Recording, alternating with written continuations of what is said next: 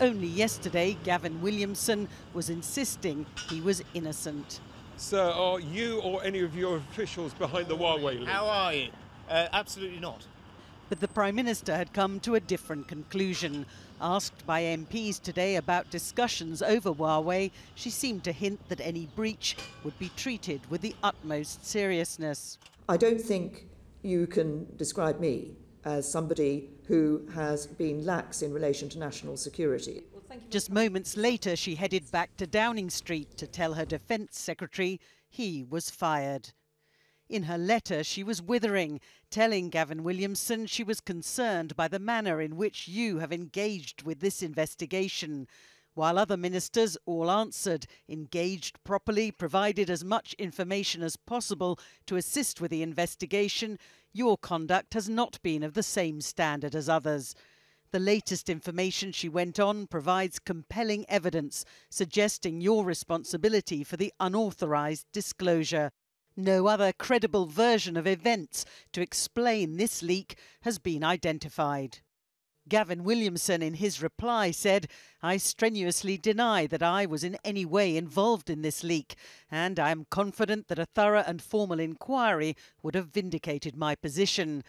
I appreciate you offering me the option to resign," he went on, "but to resign would have been to accept that I, my civil servants, my military advisers or my staff were responsible.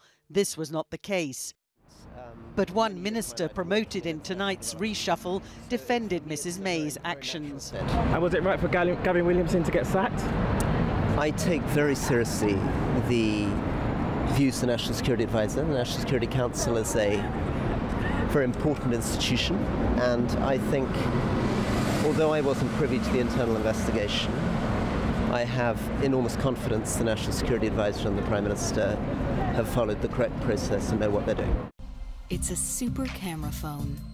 The leak concerned a highly sensitive decision as to whether the Chinese tech giant Huawei should be involved in the rollout of 5G in Britain. The Prime Minister said to favour the idea. The National Security Council discussed it last Tuesday. The next day, details about that discussion appeared in the Daily Telegraph, an unprecedented leak. The Cabinet Secretary and National Security Advisor Sir Mark Sedwill demanded any minister responsible own up. Several, including Mr Williamson, denied being involved. On Saturday, the Daily Mail reported that Mr Williamson tried to blame Mrs May's de facto deputy, David Lidington, but it emerged he wasn't even there for the discussion. Tonight, Penny Mordaunt was appointed to replace Mr Williamson, the UK's first female Defence Secretary. She wouldn't be drawn on any alleged wrongdoing by her predecessor. The Prime Minister's made her decision. What I'm focused on is getting on with the job, and it's a huge privilege to be asked to work with the best armed forces in the world. As Chief Whip charged with party discipline, Gavin Williamson notoriously kept a pet tarantula in his office. A key ally of Mrs May, he signed the pact with the DUP after the 2017 election. But when promoted to Defence Secretary, his blunt speaking raised eyebrows, such as this comment after the Salisbury Novichok incident. Frankly, Russia should go away, it should shut up. Labour says if he was behind the Huawei link, sacking him isn't enough. There should be an inquiry, and there should be a criminal inquiry. The facts could be put to the investigation team, and if it reaches the right threshold, it'll end up in court. After all, the law must apply equally to everyone. But Tory allies backed Mr Williamson. It does seem bizarre to me that all of a sudden the government's made a stand over one issue, when there are many, many other issues when government ministers have clearly broken every single rule in the book and nothing seems to happen to them.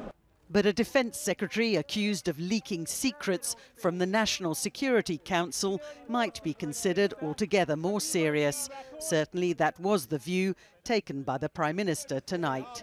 Libby Thena, News at 10, Westminster.